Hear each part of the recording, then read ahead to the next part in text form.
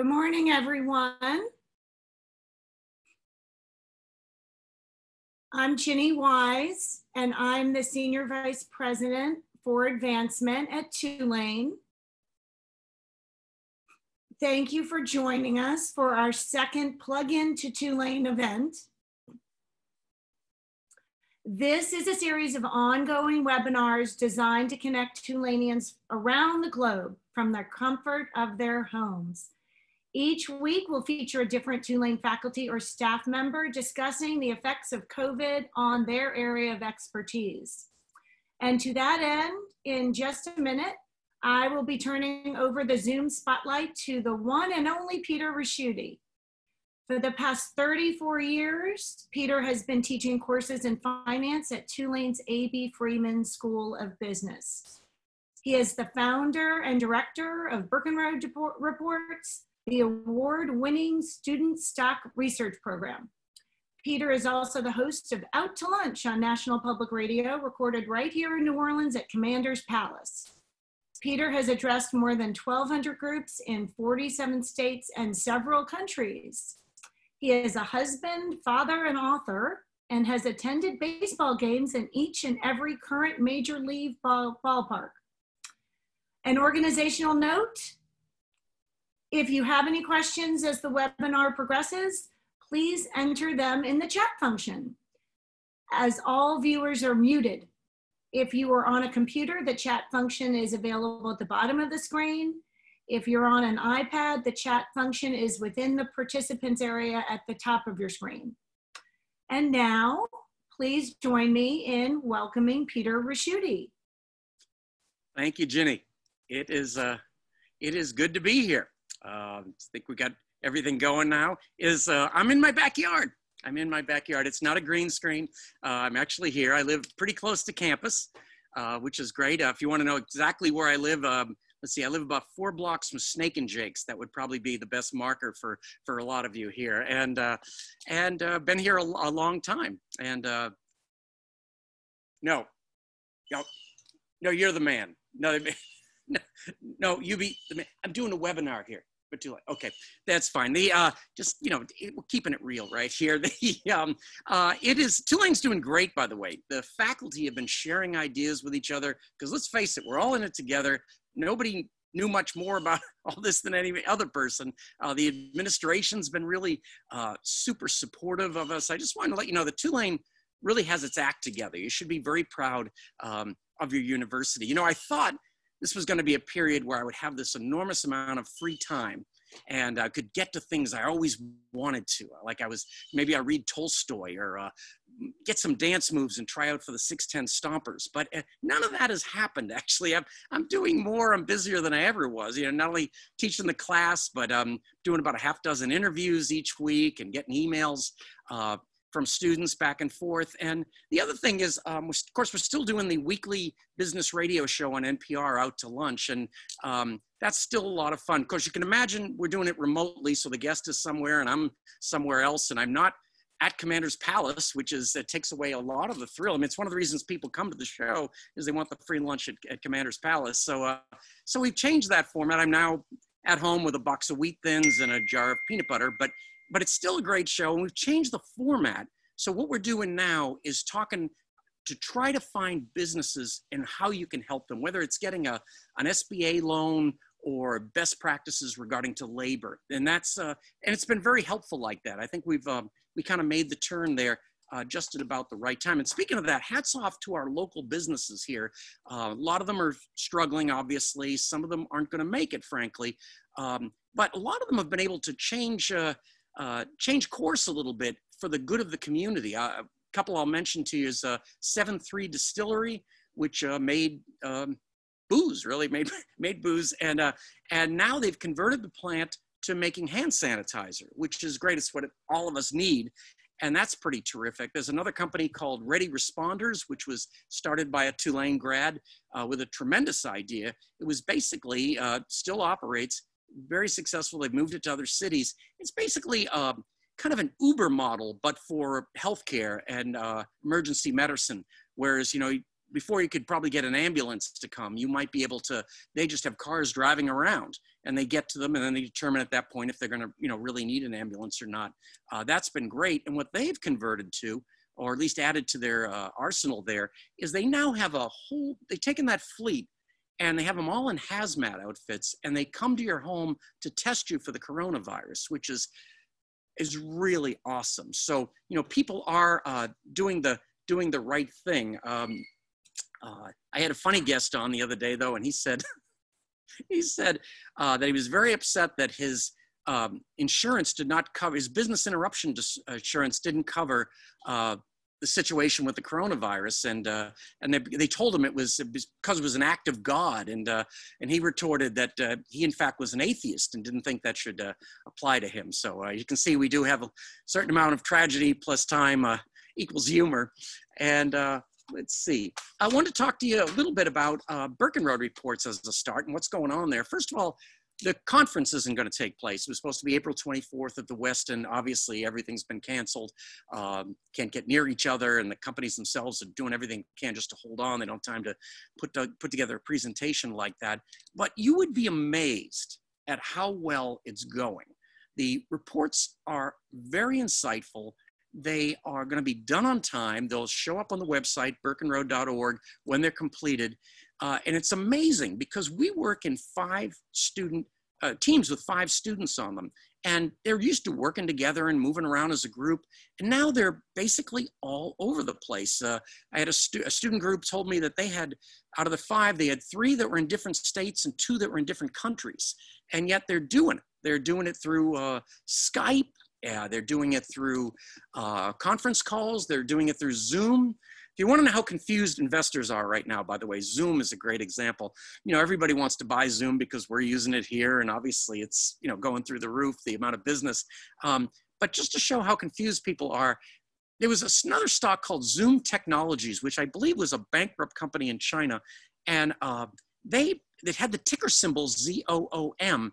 And people ran that stock from 20 cents to $20 because they were buying the wrong Zoom. I mean, this is calm down, people. Really calm down. I know the financial news is, of course, hysterical. You're probably best just not turning it on. It's going to urge you to do the wrong thing. And keep in mind, sometimes the best decision in finance is to do nothing. And that's not what it's emphasizing on TV. I'm watching Wolf Blitzer on the Situation Room, and he's talking about the economy, and now even I'm getting scared, and I think to myself, if my name was Wolf, I would not grow a beard. That would be the first thing I wouldn't do if my name was Wolf.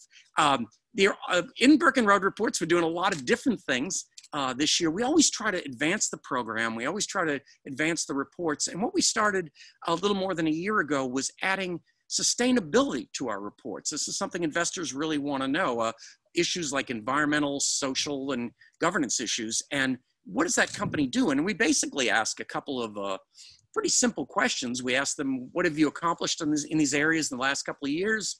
What are you most proud of? And what do you have on the table going forward in terms of changes that you'd like to make? And it is very interesting. I kind of have a front row seat to the U.S. economy between the radio show and Burkenroad Reports. And it's funny, we go to visit these companies, and I would say not many, out of 40 companies, maybe a couple still look at us like we have 3 heads, like, what are you asking about sustainability issues? But there's a lot of great things going on in corporate America in that area. We were visiting with one of our favorite companies, Lamar Advertising. And Lamar is, of course, they own all those billboards, and they were working on a plan. They had actually already started rolling it out. They had a VP of sustainability rolling out that the lights on top of those billboards would no longer be, at least eventually, no longer done with electricity, the way we think of it, and it would be solar panels that would be mounted on the top of the billboard. So it's made me a pretty optimistic guy. In regard to the a little bit more on Burkenroad Reports, you can imagine our stocks have been really beaten up, just like everybody else's have been really beaten up. By the way, sidelight is that this market is exactly where it was 3 weeks ago. I know that seems hard to believe because we had so much angst and nail biting and such, but we really have just bounced around in a very narrow range over that point. But we have, like everybody else, we've had stocks that have done very well and stocks that haven't done very well. You can imagine some of the great stocks that we've ended up following that have done well in this. A couple is Sharps Compliance. Sharps is a company that does waste, medical waste disposal. So you can imagine they are doing pretty well. Investors wanted to get a piece of that. And another company, they're in Houston, another company's in Lafayette, LHC Group, which is the second largest operator of home healthcare, sending nurses to people's homes, when they're coming out of surgery and things like that, and just need help. So they've done very well. The real bottom spot is not surprising, and that's been the oil service companies who were doing very poorly before all this. And now they've got this double whammy. And the double whammy is that demand has fallen off a cliff because of the coronavirus, just people aren't going and moving around a whole lot. And then this spat between Russia and the Soviet Union has ended up in a lot more supply. And you just have to take that intro course in economics to know where prices are. It's been really brutal. Last week, Hornbeck Offshore declared bankruptcy. This is a company with an amazing fleet of offshore supply vessels that serve the rigs offshore, and incredibly smart management. But it's the tone is just very difficult to operate in this area. There's probably going to be more companies that lose it down the road, which is kind of sad.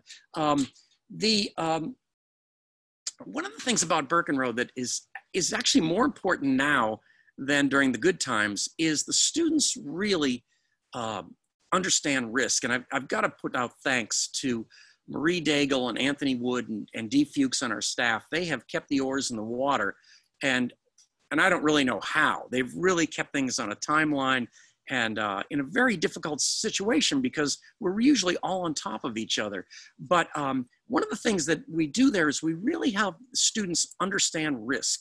And a lot of the reports are about understanding risk, whether it's balance sheet risk or it's operational risk, or maybe how tied to is this company to the overall economy, or maybe a specific commodity like oil or something like that. And our reports are filled with those things. And frankly, when things are going well, when the stock market's going up, people don't tend to read that part. They tend to overlook it. They think, no problem. I don't even know what this company does. It's a ticker symbol and it's going up. I'll have it go up some more, and I'll sell it to somebody else at a higher price. But now that's the thing you want to know. I mean, because you have to, when things are good, you don't have to. But now when you're in a bear market, I mean, you know what they say? They say, you don't know who's been swimming naked until the tide goes out. And this is the best way really to learn about it. A couple of other things I wanted to mention to you is the overall market. That was probably what a lot of people came out for. The overall market has been brutal. I've been in this business for 40 years, and I've never seen it fall so fast. Now, one of the things you need to recognize is what history tells us. And history tells us that a bear market lasts about 14 months on average since World War II. That's about the average. And the market on average falls about 33%. This is an odd situation in that we've already fell at the bottom 30%, so pretty close. And it only took a month. So it's interesting to see where we go from here. And a lot of people are saying, they're all using the four most dangerous words in finance. This time it's different, and it generally is not different. Now the seven most dangerous words overall are, "Hey, we're getting the band back together," but that's a whole other subject. Anyway, one of the saddest things you remember from the 08-09 recession was people got out, and maybe the market fell further and they felt like they had done something good, but generally they never got back in. And that was the real problem in all of that. They were scared, and the market kept going up, and they kept getting more scared, and they missed an amazing rally, the longest bull market in history. It lasted almost 11 years. It was 94 months under President Obama and 37 months under President Trump. It really kept going. In fact, it kept going so long that a lot of people have kind of forgotten that bull markets have bear markets. I always think the two systems that work in the world are democracy and capitalism. And capitalism really works, but it's cyclical. That's just the way it goes. It does very well, kind of corrects itself and builds a base and comes back up again, which, by the way, I hope is what we all do too. I'd like to believe that we all come out of this better than we went into it. So we'll have to have to see that. And I think, Jenny, I don't know if you got any questions coming over there. I don't, I think I'm probably going to have some former students, which would be very cool. You are getting some great questions, Peter, and I can tell that many of these are your former students. So I think you sort of addressed this, but I'm going to go ahead and let you hit it again. It said, with the combination of tourism, oil and gas, and service jobs in New Orleans, it seems that we are particularly vulnerable to a severe downturn. Is that correct? You bet. You really couldn't have come up with a worse combination. I will say, by the way, New Orleanians are really abiding by the 6-foot rule, which kind of goes against our culture a little bit. It's, I've been running the streetcar tracks to try to not go insane. And I'm keeping 6 feet from them. The other day, I forgot I was also supposed to look out for streetcars. So we almost did not have this event. It is, but no, we were probably more vulnerable than anyone else. With the Senate package that came through, if we can get people stay on their feet long enough, because one of the things that companies tell me all the time is they're trying so hard to keep people employed. I mean, they really are, but at some point you just can't do it. But the problem is on the other side, and there is another side to this, we're going to come out. They don't want to end up with no workers. So everybody is in a very tough spot.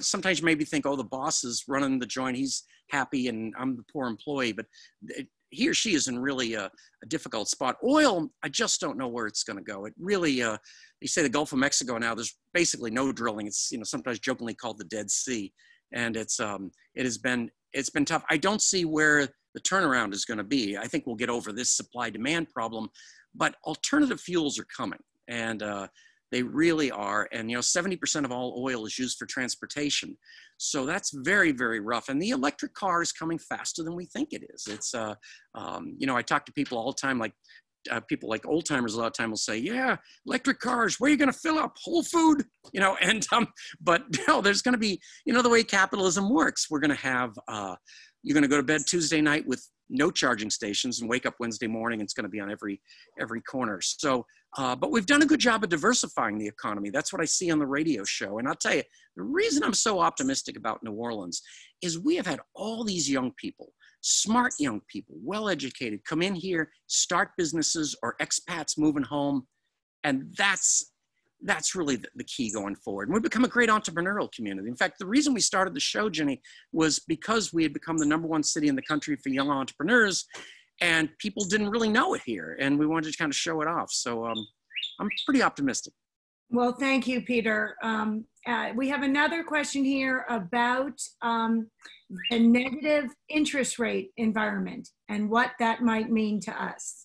That is unbelievable, really. It just, it goes against everything we teach. It goes against everything you ever learned, but we might get it. We might get it. This might be enough to keep us going. The major $2 trillion spending stimulus bill, and the fact that Fed almost has interest rates to zero already. Europe has gone to negative rates, but and it is a very odd situation. But it reminds me of something. People have seen their stock portfolio really drop in value. I had a guy the other day tell me his 401k is now a 201k. But it's the one thing they haven't seen, they're probably just not looking at it, is the bonds in their portfolio have gone up immensely in value, because when interest rates drop, bond prices increase. So I don't think we're going to get to negative rates. I hope not. I really hope that this is enough to get us through here. One of the other things, Jenny, about where we are is, unlike the 08-09 recession or the 87 crash, we didn't have any idea what was going to happen next, but we do sort of know what's going to happen next. We're going to somehow, if we all do the right thing and act correctly, we're going to get through it on the other side. Now, is it going to be May? Is it going to be October? We don't know, but that's one of the things as an investor you really have to think about. And one of the big keys that investors get wrong is the stock market is anticipatory. So it will start to improve before the virus ends, before the economy starts to come back. And that's why people want to time the stock market. And it's about the most ridiculous thing you can do. It is a fool's errand. And in fact, even think about 08 and 09. In 09, the stock market started to soar in the spring of 09. And the recession didn't end till the fall of 09. So that's a good example. Peter, let me just say that I do think a lot of these are your students. We will save the chat so you can see their names because I think you'll really enjoy it. I think you sort of addressed this, that you can't time the market, but somebody said at 30% down, are we sure this is the bottom? And I think I know what your answer is. Yeah, no, not sure at all. You know, certainly during the Great Depression, it went down a lot more than that. We do have more safeguards than we did back then. We didn't really have the ability to use fiscal stimulus and monetary stimulus to the extent that we do now. And I think that's a bit of a saving grace in here. And the other thing is maybe it turns us into long-term investors, which is what we teach at Burkenroad Reports. You know, it's the idea that this is you got to remember stock certificates represent ownership in a large public company. And it's not a lottery ticket, as Peter Lynch used to say. And maybe people can get back into that longer-term mindset. It's funny, I teach in the business school, and we're talking about 1 year target prices for stocks. And right across the hall is the trading room where they're looking for, you know, what's going to happen in the next 15 seconds. So we teach it both. Yeah, that's great. A lot of questions coming through in the chat. So I'm going to try to get through them all. I do want to let folks know if we miss anyone, we will try to get answers and get back to you. And Jenny, how about you had mentioned a tip jar that we would have a virtual. Right. No. It's between us. If only. So another question here is about the real estate market. Do you see a real estate crash a month or two out, given the joblessness, similar to 2008 and 9? I think you might. I think the rental market is going to get very, very, very soft, even though, you know, the stimulus bill allows for you to try to, you know, continue on with that. And of course, landlords, you can't evict people and things like that. But I think there was a shift going on anyway. You know, one of the big shifts, Ginny, is that, like, when I ask my students what they're going to do next, they want to live downtown. That's whether it's not just New York and Boston and San Francisco anymore. It's New Orleans, it's Des Moines, it's everywhere. And so I think we have a big shift like that. Our students want to walk to work. They want to walk to the dry cleaners. They want to have a Cheers bar or something not far from there. And one student even told me that his idea of hell was to actually, let's see what it is. His idea of hell was to live in a cul-de-sac and commute to an office park. So that's kind of the way we're thinking. But no, I think it'll recover, you know. But you know, another thing about real estate though is you don't really feel it softening. Like with stocks, you go to your Bloomberg and you turn up and you see that stock's down 10% for the day, but nobody knocks on your house door every day at 3 o'clock and tells you how much they're willing to pay for the house. So in a way, it's a softer price and maybe easier to live with. It's not in your face all the time. So here's another one on a slightly different topic. Do you see a possible permanent shift to more remote workforce, or do you think that can help? And do you think that could help the New Orleans economy in some way? Oh, I think it's definitely going to happen. I think the two things I think are just, they're locked in now is more working from home and more internet sales. It's going to be really tough for bricks and mortar. We have gotten the hang of it. You know, I am somewhat of a Luddite. And I actually, now that I've done Zoom and these conference calls and the radio show and the class, I'm very comfortable and I like it. And I think that's the way work is going to be. And plus the fact that work is getting so much more spread out and international, I think one of the benefits of all this, and I know there's, you know, you worry about, are there any benefits, but our students are learning to work remotely. And I think that is going to be a huge skill in the workforce, not only in getting the job, but once they get in there. I think it's a really, really big deal. And I think when students are selling that, the way they ought to sell it is not so much, I can work Zoom, you know, I guess we're all supposed to be able to do that. But look at when I was back home, I was still taking all my classes. Maybe I got a job on the side. I got great at time management. And I really learned how to handle myself in any kind of environment, no matter how things change. So I think that's really the plus side of it all. And I think in New Orleans, we had a lot of people working remotely anyway. The woman who actually calls our guests before the show, she is actually in Bolivia. And I get the questions which make me sound like I know what I'm doing. But but yeah, I think it's gonna be a help on that end as well. But New Orleans has such an appeal. I really can't see this place just, we talk about from hell or high water. I mean, we had the high water, and I think we're gonna be fine here. So here's another one. What sector do you see rebounding first in this? I.e., healthcare is busy but not being reimbursed, technology booming. Will we still see growth? I think we will. I think the problem here is that most people in this situation have begun to look for the stocks that can survive in here. They've been buying a lot of the food stocks, Kellogg's, Smuckers, things like that, because you still got to eat and such. Then they've been buying stocks like Zoom, the right Zoom, not the wrong Zoom, but and they've also been buying some stocks like Peloton, that, you're no longer going to go to the health club. I think it's too late for that game. I think you really have to start investing in the cyclical stocks, the ones that are most tied to the economy. And this might be something that looks awful now, like manufacturing or transportation. And I think that's really where the biggest bounce is going to come from. And I also think, Jenny, that investing is not binary. That I always hear, I'm all in or I'm all out. That is generally not the way to be. I mean, you should be averaging in when you buy a company, or averaging your way out of a market. It's too tough psychologically to pick a point and run with it. Yeah, a lot of people do want you to tell them how to time the market. So yes. Okay, so is this the bottom?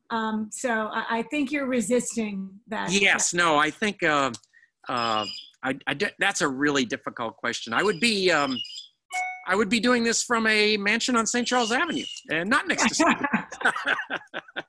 If I do it, but I think history tells us that this, you can't time the market, and there's some real opportunities out there. You're starting to see more people talk about it as well, and everything will change. You mentioned that healthcare sometimes isn't being reimbursed, but I think it's still going to be a great field to be in.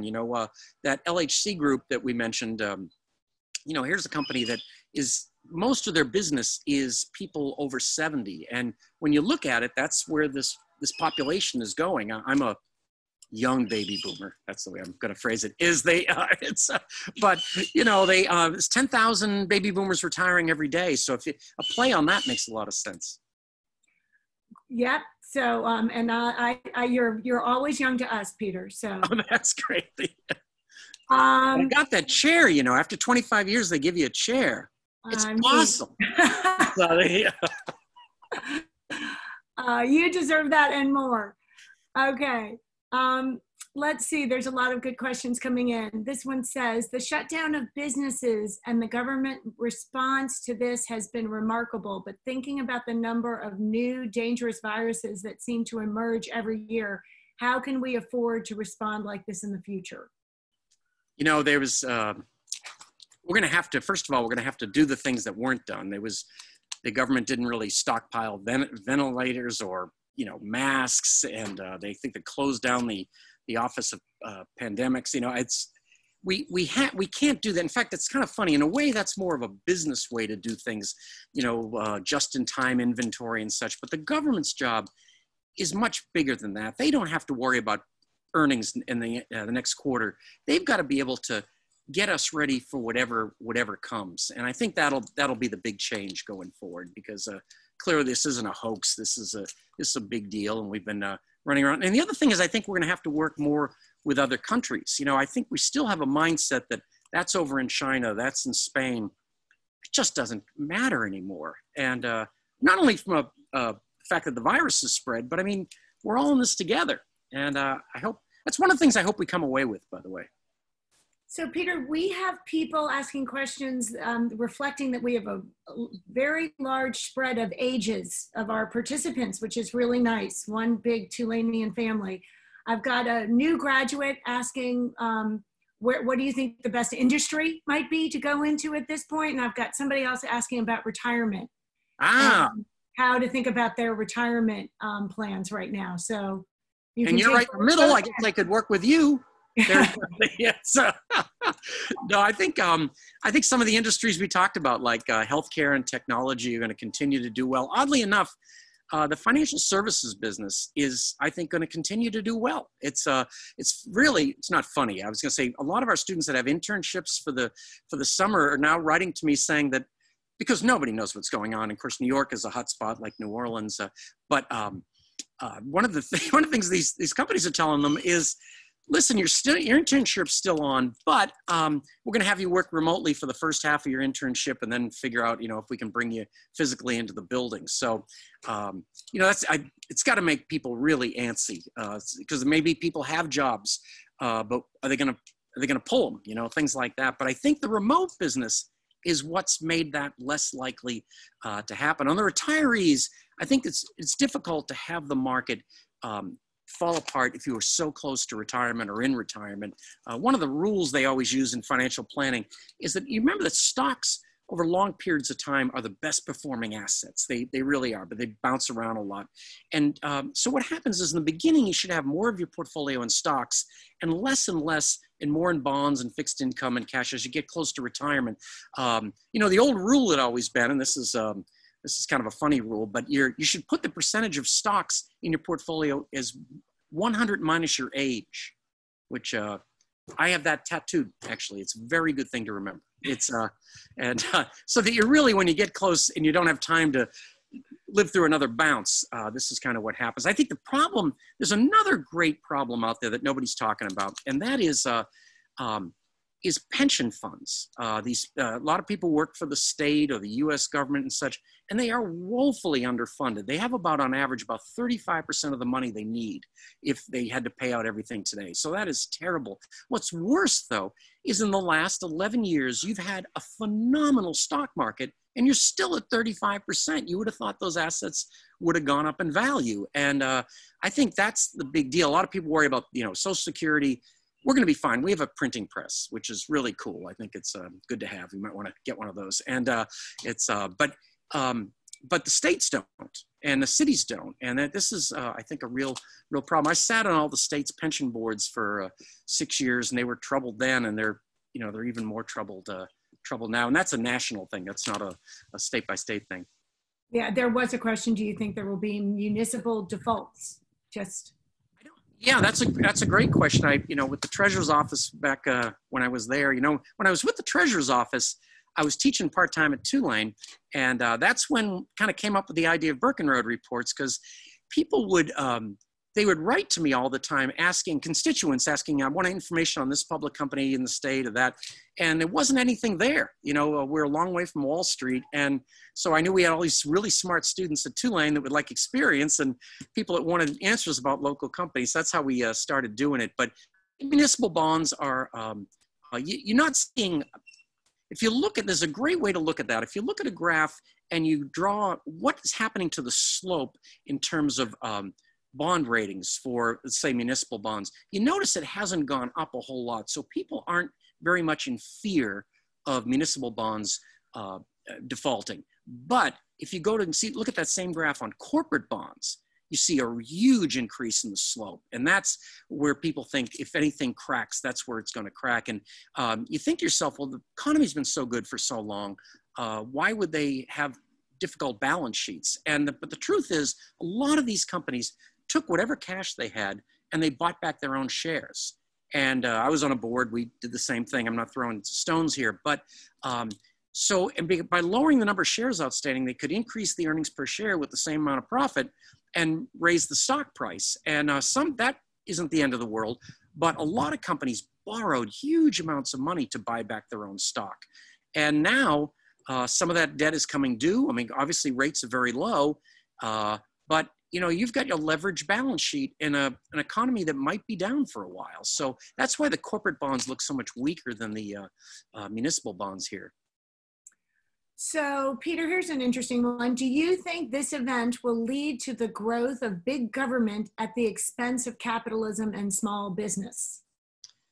That is a great question. I just had a chance to promote my belief in capitalism, but I think people are going to realize the government has a role, and it's not the idea we ought to keep shrinking government without thinking about it. Probably doesn't make sense. There are certain things only government can do, and this is a good example of it right here. And so I think I think there'll be more preparation. I think there'll be more ideas that come out of government.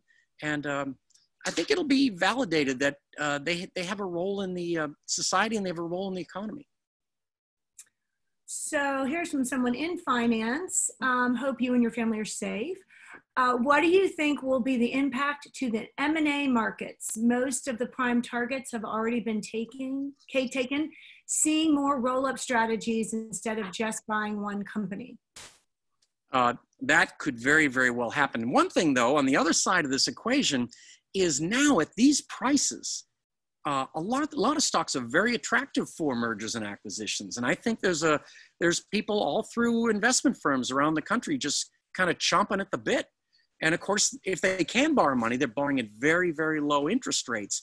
The same thing for private equity. You have a lot of companies out there that were doing well, and now that slipped back, that family's entire wealth is in that company. And I think they're going to be a lot more open to hearing about private equity. So that's why I really feel that the financial industry, the investment industry may in fact it's sad in a way because you're saying it's at somebody else's expense, but I think they're going to be very, very busy. And, you know, Ginny, one of the things that people aren't looking at, and you can't blame them because things are so upside down here, is to the consumer, this isn't a bad time. I mean, gas, I saw a station over on Canal, 86 cents a gallon.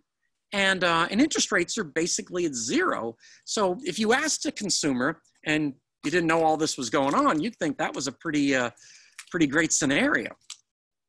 That would be great. Exactly. If we were driving anywhere, but. Right, that's true. I had to go start my car just to make sure. Just fill it up, you know, really for no reason. So I'm seeing that we have people from all industries signed on here. So it's so fascinating. A dermatologist, people in real estate, people in healthcare, obviously finance people. So glad to see the breadth of folks, and a lot of people doing. And thank you, Peter. Tulane folks go everywhere. So I'm not surprised at all. Let me keep trying to get through these questions because there's a lot of them. This one is from you mentioned the rental real estate market getting soft, but what about the commercial real estate market? Will a wave of commercial real estate defaults spread to small or community banks? I think it's funny, you know, banks always seem very vulnerable, but it's the most regulated industry out there. So you're less likely to just be surprised one morning that your company has gone out of business. A lot of things were put in place after the 08-09 problems. Some of them were rolled back, which I think a lot of people are going to wish that hadn't happened. But I think in the commercial real estate, it's going to be what end you're in. Like I think if you're in office buildings, I think we may need fewer offices down the road. I think, you know, one thing is not our employers, Ginny, but, you know, some employers have always thought if they worked from home, they weren't doing anything. And now it's been proved we're doing a lot. So, you know, maybe we won't need as many offices. I'll give you an example on the other extreme. We follow a company called East Group Properties out of Jackson, and they own all these terminals and warehouses all over the country, actually really right along I-10 all the way to California. And this business is going to go crazy because the more people buy online, the more of these terminals and warehouses you have. I think people don't ever think about it, but the reason you order underwear and it's there the next day is because there's a terminal. There's a series of terminals along the way. So I think it's where you are in real estate that's going to count. So here's another question about the market. I see real economic damage driving down the market, but also panic and fear. To what percentage is this emotion the driver of the downturn? And is that giving an impression of a systematic problem when there is not such a thing?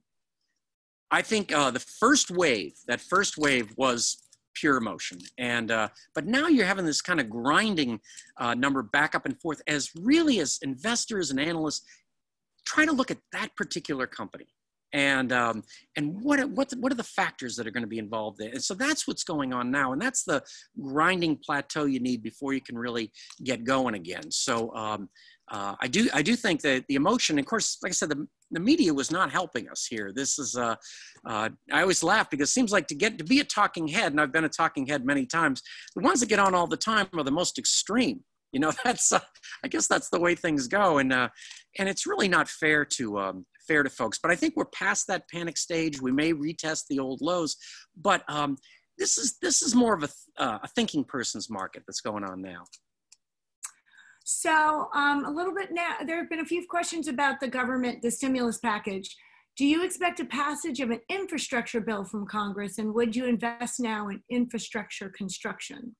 That, you know, that is the only issue that Democrats and Republicans agree on. There is nothing else but the need for infrastructure. I mean, it's not just New Orleans that's full of potholes. You know, it's the whole country. You know, you remember that a lot of the stuff was built under the WPA in the 30s. You know, so it's fallen apart.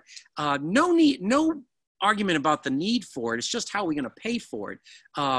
You know, one of the tough parts is before this even happened, Ginny, we had a tremendous amount of debt. We were adding about $1 trillion of debt a year, record levels. And we were at a point, and this has never happened, where the total debt for the US government was bigger than the size of the US economy, the GDP. It was 108%. Now it's going to soar another 2 trillion and more than that as we go ahead. Part of that was the tax cut that we got a couple of years ago, shortage of revenue coming in, and just a lot of expenses. But infrastructure is the answer. It puts people back to work. It's psychologically better than getting a check through the mail or such, because you're out there, and there's such a need for it. We have a couple of companies that really got knocked around. They still have been knocked around, but we keep thinking about, like, we follow a company called H&E Equipment, which is in Baton Rouge, and they rent, and you see them everywhere. They're whenever you go by a site, a lot of companies don't buy that equipment, that crane and everything. They rented, and their business would, of course, do a lot better in there. We follow a company called Dasky in Dallas, and they are the largest owner of flatbed trucks in the United States, and that's, of course, how you get that tractor and that Caterpillar crawler out to wherever it's going to go. But that would be. Not only would that be great for the economy if it doesn't drag us too far into debt, but it would be a visual, which would be great if you saw people actually going to work. I think that would bring in a lot of optimism. Thanks, Peter. We're looking for optimism, I'll tell you. There was a couple of questions here about assisted living facilities, retirement communities. Would that be a focus for the private equity market? I think so. They are going to have a soft stretch going forward. I mean, because we obviously Lambeth House here in New Orleans had a number of deaths, and that was national news. And now the whole country, in fact, any place where people are in close quarters is very difficult. But I think that's going to be a growth area. We mentioned home health care. I think assisted living. One of the saddest parts is, memory care is going to probably be one of the bigger issues as well. So those facilities, but I think that'll be a sweet spot in the healthcare side. Gosh, the questions are just so diverse. This is fun. Would you look for portfolio investment opportunities in emerging economies? For example, South American treasuries. Investment grades are getting adjusted. That's true. I look for both stocks and bonds abroad. Ginny, one of the things, first of all, they're cheaper. They basically sell at lower values than the U.S. market does. But I think one of the things that maybe not as much for the young people, but people my age have really underinvested abroad. 90% of U.S. individuals are in 90% of their portfolios are in U.S. stocks. But what's happened is more than 50% of all the stocks now are outside of the US. So you're missing big opportunities. I think unless you're an expert in that country or such, it might be something you want to be towards a mutual fund or a money manager that really knows what's going on over there. It's, by the way, speaking about not understanding the investment business, about a year ago, I was giving a talk, and the guy came up to me afterwards and he said, Peter, I really enjoyed that speech, but it didn't pertain to me personally because it was all about stocks. And you see, all my money is in mutual funds. It's like, you know, it's like, yeah. What do you think was in mutual funds? Cheese, you know, it's the same stuff. So, but yeah, abroad looks good. So this question says, economists reckon the U.S. economy as a whole could shrink 12 to 15%. What is your estimate? I really think it's going to be worse. I think this is one of those things where it's going to be just awful on the front end and then come back, I think, relatively quickly. Like you're going to get third quarter numbers aren't finalized yet, but we're definitely recessionary. We have negative GDP. And it's that second quarter. You know, a lot of people got pretty optimistic about that first quarter number. It's like, wow, you know, it wasn't down that much, or job loss wasn't that much. But you remember that was only 2 weeks of 12 weeks. So it didn't really reflect what was going on. But the second quarter is going to be brutal. I saw the other day that Goldman Sachs has GDP falling 24%. So it could be much more significant than that. Another question about New Orleans. There have been a lot of those, and so we love that everybody cares about our hometown and their hometown always. With its extreme focus on tourism as a main industry, what do you think New Orleans should do to diversify its economy? I think, you know, it's frankly, and I love this place. I've been here 37 years and not going anywhere. And it has to, there's a problem in New Orleans in that it's very difficult to get existing businesses to move here.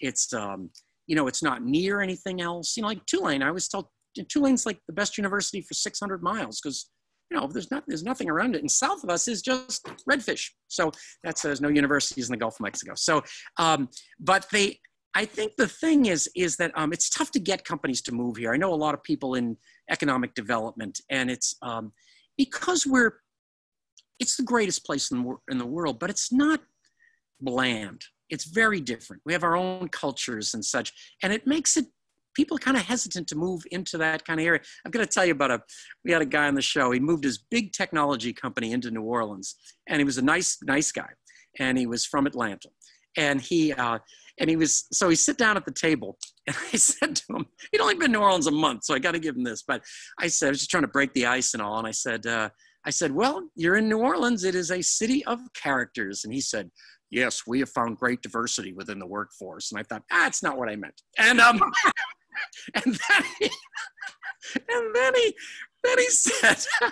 he said, why, just the other day, one of our employees asked if he could have the Mardi Gras day off. And I called corporate, and that is not a corporate holiday. They're on point. I'm thinking, that's above my pay grade. Somebody else is going to have to talk to you about that.